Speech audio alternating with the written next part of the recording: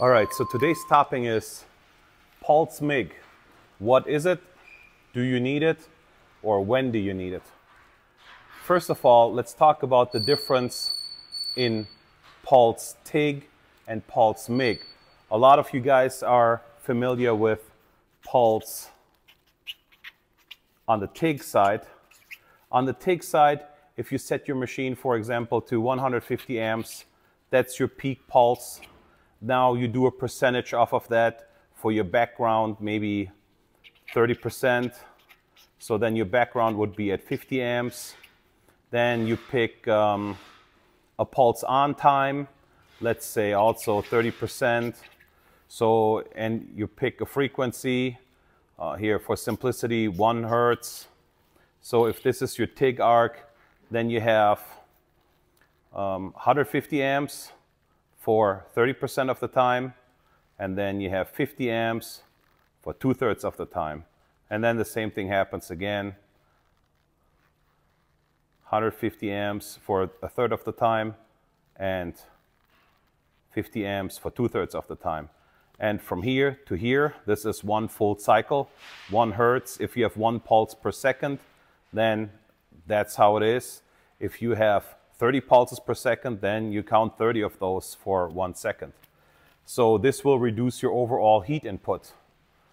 So on pulse MIG, things work a little bit different. Let's talk about who can pulse MIG and when you can pulse MIG. In order to pulse MIG, it needs to be a spray arc. It always needs to be a spray arc. It can't be any short circuit or bacon frying sound. It can't be any globular transfer. It has to be a true spray arc that can be pulsed. And then you have to have an inverter machine. You cannot really pulse with a transformer machine like this because you cannot establish the background that quick and change your power levels. So if you want to do this on steel, for example, a spray arc in steel is typically only like a flat position, like a 1G or 1F weld. It can only be done in a flat position. A lot of hydraulic shops use this to create leak-tight hydraulic cylinder bases. And how can they weld around the pipe? Well, they put it in a rotary fixture. They hold the welding gun on 12 o'clock. The pipe rotates. It's essentially a 1G weld. So people use this in structural steel or to do those hydraulic cylinders. The main thing is you get really good wash, you get really good penetration. It's very hot, you get leak-tight welds. There's a lot of positives about a spray arc. The problem is you're limited in your weld position, and you also put a lot of heat in the part. So what pulse does is it cools that spray arc down a little bit, where now you can run it out of position, or you can even fill some gaps, and you can weld materials that are thinner than... If you do a MIG spray arc, it depends what wire you use and what your settings are. Typically 1/4 inch and up, just as a rule of thumb, is your material thickness. If you want to weld pulsed spray, you can do this as thin as 1/16 of an inch. So the way how this works is when you pulse MIG weld, when you spray MIG weld, here's your nozzle, here's your contact tip, the wire comes out, and somewhere between the contact tip and the part, what happens is there's always a droplet forming at the end of the wire, and when that droplet is large enough, it gets thrown into the stream of droplets, and you get the spray arc spraying onto the material. So when you look at this, this is much like, picture it much like a water glass. If you have 1 glass of water in front of you,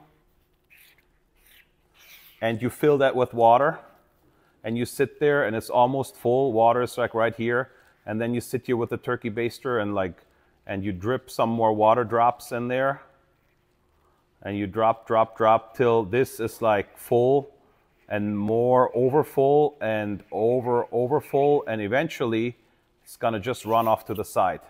That mountain of water will, when the surface tension can't hold it.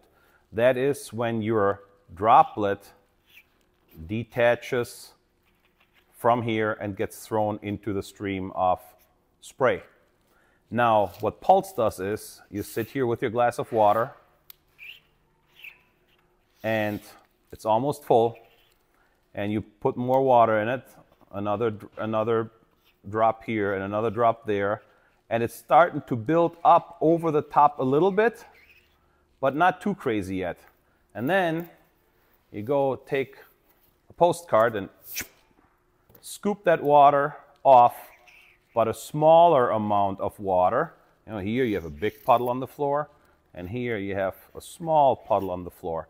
So what this does is, as you weld, the size of that droplet is a lot smaller.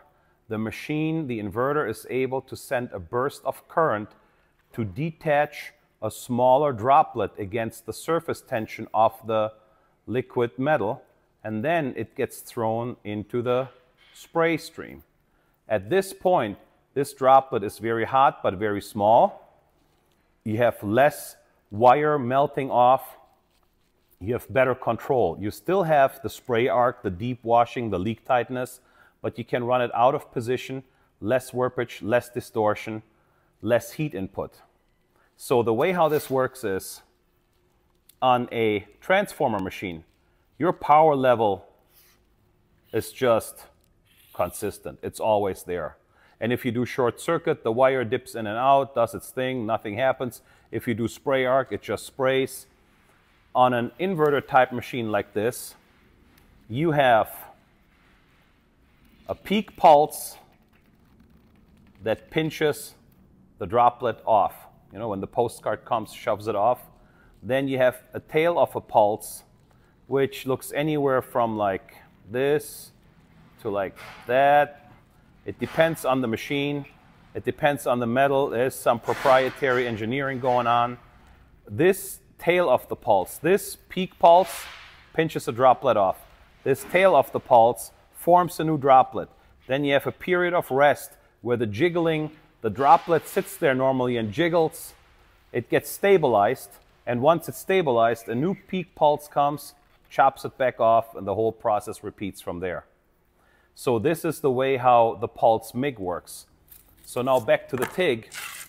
You can pick a bunch of settings. You pick peak pulse amps, you pick background, you pick pulse duty or pulse on time, and you can select all these settings yourself. Why can you do this? Because this is just heat you're dealing with. Here you have moving parts. The way how this works is, there is proprietary tables that are programmed into the machine according to wire type, alloy diameter, wire feed rate, and typically what happens is the pulse frequency goes up as your inches per minute, your wire feed speed increases. So as your wire feed speed increases, the pulse frequency increases. And why is that? Because the size of this droplet is supposed to be consistent. Same size droplet every time. As the wire feeds out slow, the pulse frequency is slow, like a pop, pop, pop, pop, pop. As it increases, it goes bop, and then to just a tone. If the wire feeds really fast, it has to chop more droplets off faster to keep the same size droplet, to keep the consistency for the operator. So as far as the background and the pulse on time, there is also proprietary charts that people spend a lot of time developing just the perfect profile based on the wire, based on the machine, based on the dynamics. If the manufacturer would give the operator the ability to pick all these settings by themselves, it would probably take them weeks, if not months, of research and development to figure all these out. And every time you make a small adjustment to your wire speed or to your voltage, you would have to then consequently adjust a bunch of other pulse parameters as well, which is highly unpractical. So this is what pulse MIG is and why you would want to use it on steel. You would use it to build hydraulic oil tanks, fuel tanks, create leak-tight welds on hydraulic cylinders. You would want to use it on material that is thinner than 1/4 of an inch. It can be thicker too.